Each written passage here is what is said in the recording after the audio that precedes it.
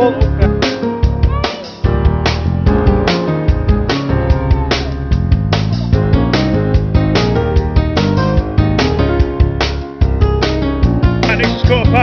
it!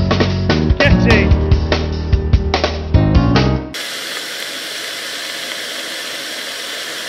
Welcome to Fishing Squad. I'm just going to do a quick video, a quick demo of how to prepare fresh mussels for sea fishing bait. You can pick bags of mussels up from a variety of places. I happen to got these from Tesco's. If you've seen one of my other videos, I've got like my only coupling I've had so far this winter. Happened to get them from Morrison's. You can get them from most fishmongers, just anywhere really. Any seafood supplier. I've had a bit of difficulty lately getting them to be honest. I think it must be because of the time of year, Christmas coming up, people like them as like the seafood starter, don't they, and all that type of thing with a Christmas dinner. So I'll just spin you around. I've got almost the £3 a kilogram from Tesco. I got a kilo bag from Morrison's for £1.90 last time. It's just under a kilo, so it's come to £2.90. So we'll just have a look, see what we've got in the bag.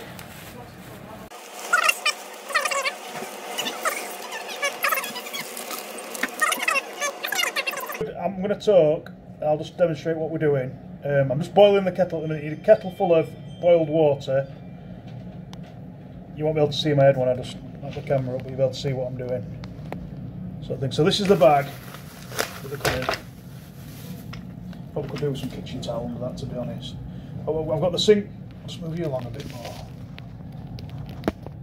So I've got the sinks here. So I'm just going to get a colander, put the colander in the sink, open the bag, and empty these into the colander. My kettle's just boiled. I will boil it again to make sure the water's absolutely piping hot. Some of them are already opened.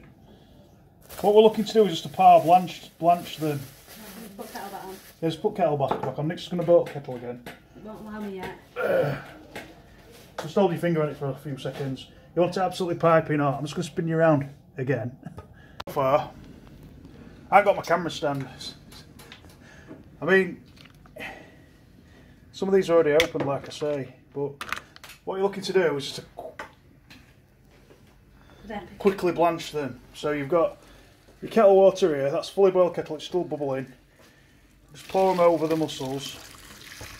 Pour your hot water over the mussels.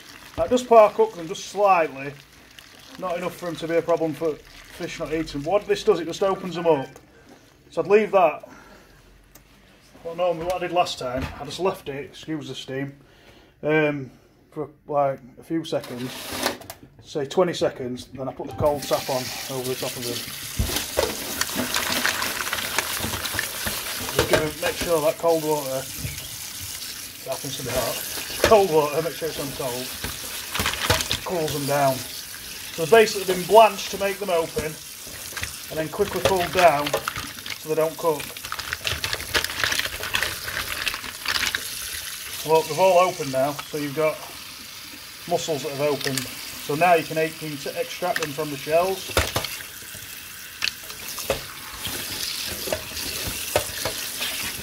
Make sure they're nice and cool. I'll spin you around one more time. So they're open, like we say. Then I've got my sandwich bags to bag them up. So to open them, you just get a piece of mussel shell.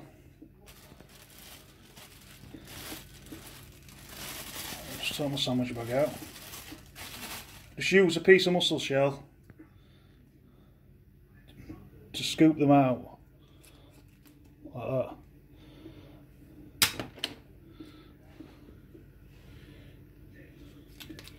They either come out. What this does, it just enables them to come out of the shell really easy. Really easy to get them out. They're an excellent bait. I couldn't get hold of any fresh ones on the last session we did, so I tried cooked. Nothing showed any interest in cooked. I think they could work for whiting and stuff, and cold fish. I know people catch them on cooked prawns.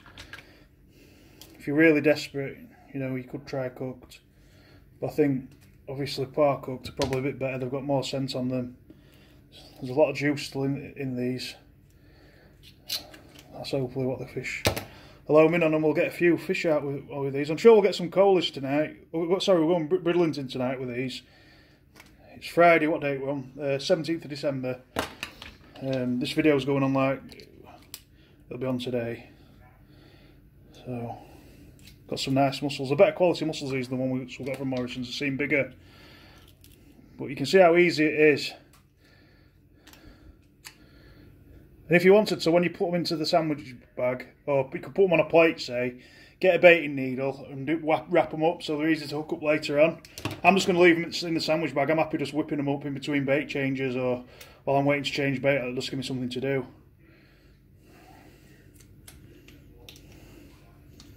So,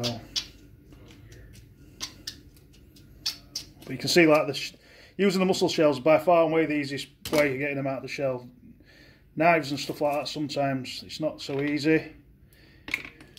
But obviously, if you're using them fresh, you'd have to use a knife. You know, if you didn't blanch them, you'd have to use a knife to open the shells and then scoop them out. But sometimes I find using them fresh, I tend to leave meat in the shells, which ain't good. I've also froze them.